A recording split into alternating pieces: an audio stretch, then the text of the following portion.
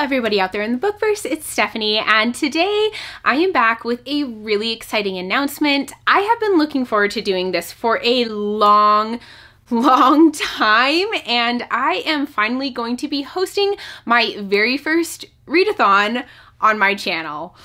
Oh, ever since I started watching BookTube, this has kind of been something that I've wanted to do, dreamed about doing. I don't know if that sounds a little dramatic, but it's true. I really have always wanted to host my own readathon, and now I'm going to, and I am so beyond excited for this.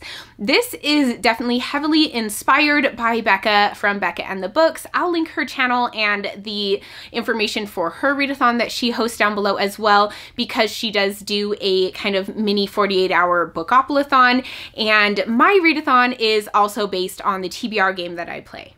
So this readathon is going to be a 48-hour readathon of TBR mini Star Hops. So I have played this by myself on my channel many times, and I have played it along with my Patreons as well, but this time I am going to be inviting all of you to play along with me, and I think this is going to be a lot of fun.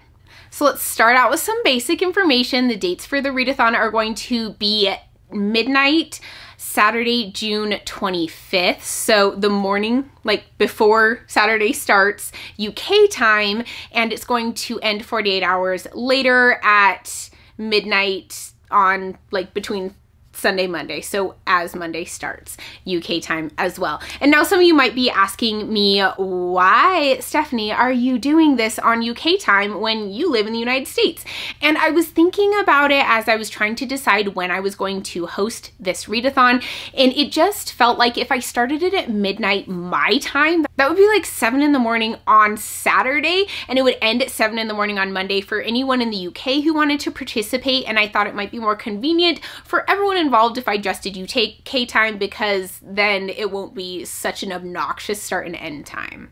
That being said, I do have a link to a spreadsheet of the different start and end times for different time zones. If you would like to go check your time zone, you want to make sure that you're getting the right time, you can always Google this. That's fine. It's going to come out just the same. But if you want to just go look at the spreadsheet, you can do that as well.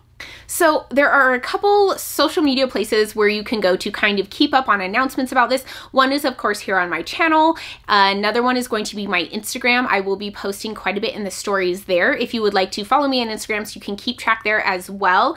And also Discord. So I do have a Discord channel, and I will be making different channels within it in order to do readathon stuff over there as well. So those are the three places. If you want to keep up on stuff, you definitely can go there and check that out. If you would like to just follow stuff on the YouTube channel, that is fine as well. Whatever you feel like doing, whatever you're comfortable with. Now, there are a couple ways you can go about playing the game. First, you can just do what I do. You can go along with my roles, my prompts, and try to fulfill the game that way if you'd like to, and that's totally fine. That's the way my Patreons have been doing, or anyone who plays along when I play my game and post the videos.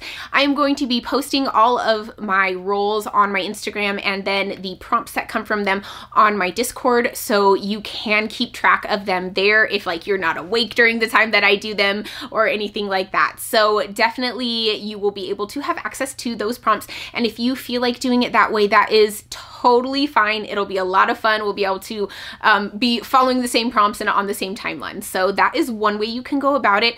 Or if you want to play this game for yourself, you can either download a board that I have linked down below. I have a color one and a black and white one, depending on how you want to print it out. I know some people don't want to do color printing, so I did make a black and white board version as well if you'd like to go that route.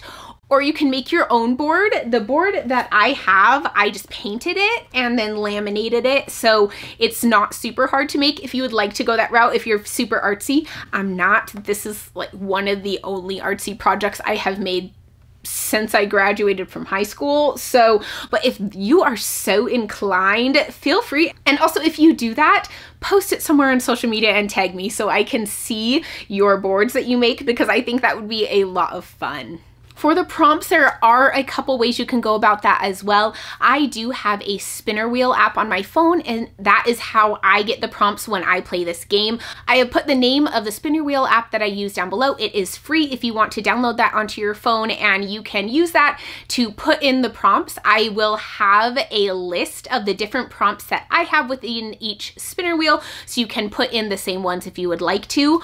Or if you feel like you would prefer to do this with cards like I do for my regular monthly game, I did link some cards that you can print out down below as well, and then you can just write the prompts on the back of those, and you can look at the different prompts that I have on my spinner wheel as well. So you can go either way, whichever one you prefer to do, whichever one works best with like your life, your taste, your schedule. It's up to you. If you don't want to download an app, that's fine. You can use the cards. So kind of a lot of options here, whichever you like to do best, but I'll just kind of walk you through how it works when we play this game. So you roll one dice, and you can either have a physical dice, or if you want to get a dice app on your phone, whichever you like, and then you move however many spaces it says to move on the board. Use whatever you like for a game piece. I use a little mini Millennium Falcon, which I love, but you can use anything.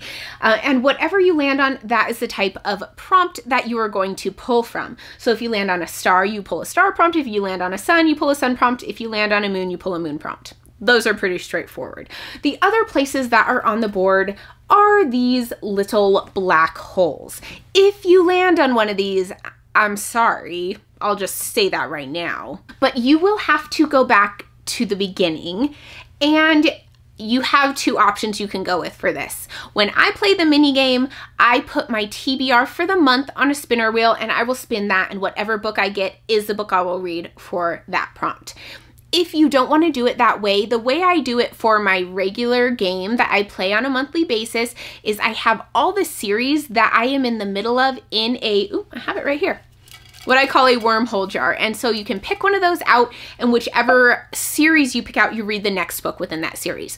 Whichever method you choose to go with is fine with me. I am going to go with the TBR one just because some of the series I'm in the middle of, the next book is like 1,000 pages long, and I just rather not have that pop up in a 48-hour readathon. But you do you, whatever you feel most comfortable with. The only other unique spot is this final big star here at the end. For that one, that is a free pick. Whatever you want to read, you can read it. If you want to pick a really short children's book, go for it. If you want to choose a graphic novel, awesome. If you have 12 hours left and you want to choose a big adult high fantasy, also awesome. That spot is your choice because it's almost like a reward for getting to the end, you know? And that's the basics for how to play the game. For the readathon, you can use books that you have already started, but use your best judgment on this. If you are 400 pages in and there's only 440 pages, maybe that's not the best book to pick. But if you're only 100 pages in to a 400-page book, go ahead and use it. Again, I'm not really going to be policing this, and if you want to use a book that you're already the majority of the way through and you feel like that's what you want to go with, do it. I just want you to have fun with this readathon, and I don't want you to feel pressure. I know that sometimes with readathons, when you're not allowed to read books that you've already started, it can be a little bit of a time crunch and pressure to finish books that you have started before you start the readathon, and I don't want you to feel like that for this one, especially because it's only a 48-hour readathon. So feel free to read books that you have already started. You cannot double up on prompts, which does make sense because you cannot move on to the next roll before you have completed the book for the roll prior. So if I roll and my first one is a moon, I can't even know what my next prompt is going to be until I have completed a book to fulfill that moon prompt, which is a little bit dangerous and gives the game a little bit more of a like scary feel almost because you don't know what's gonna happen. I could pick a thick book for this moon prompt and then I could zoom all the way up to this black hole and have to go all the way back to the beginning and have way less time. So that's kind of something to factor into your book choices. I think it's a lot of fun to do it that way just because your initial picks can really make or break your game. Now, I am very much aware that there are a lot of people out there who will not be able to complete this game in 48 hours, and that is totally fine. If it stresses you out to try to complete this game in 48 hours, don't worry about it. I don't want this to be stressful. I want it to be fun. So if you want to take more than 48 hours to complete this game, that is 100% okay. If you want to take a month to complete this game, that's also totally okay. You can start when we start and then finish whenever you're done. I really don't mind. The only incentive to finish within 48 hours is I am going to be doing a random giveaway of 2 books to people who do end up winning the game within the 48-hour time period. I think this is kind of just a fun incentive to be able to inspire you to finish in 48 hours, but if you don't, that's okay too. It's not like you lose the readathon. You can continue doing this as long as you want. I have absolutely no problem with that. The people who do end up completing it within the 48-hour time period, I have a link down below to a survey that you can fill out. It will have how many prompts it took you to complete the game, how long it took you to complete it, how many pages you read, that type of thing, just so I can kind of see how you did. And you will be entered into a giveaway of 2 books from the people who end up completing it within that 48-hour time frame. Now, this is only open to countries to which Book Depository ships. I'm really sorry to any countries that it doesn't ship to.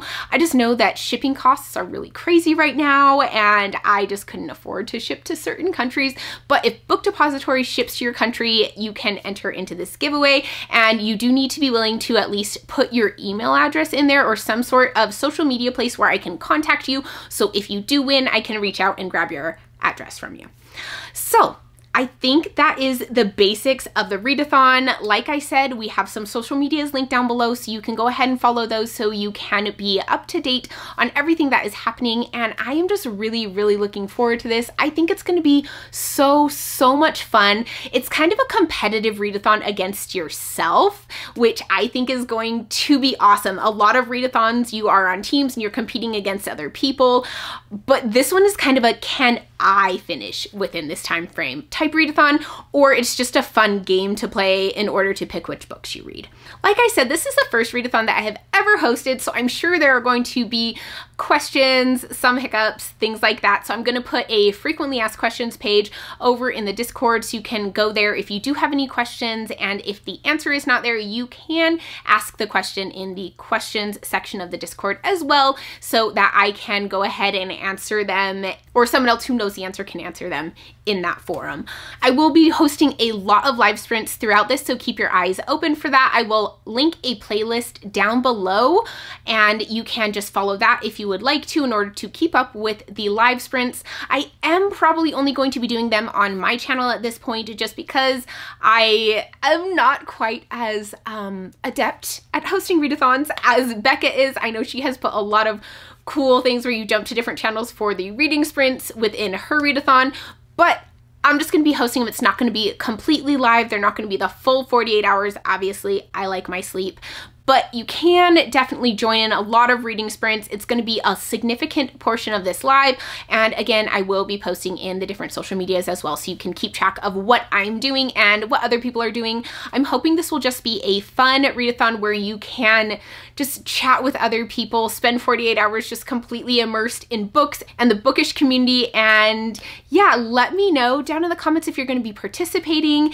And I really hope to see a bunch of you guys there. Thank you so much for watching, and I will see you guys in my next video. Bye.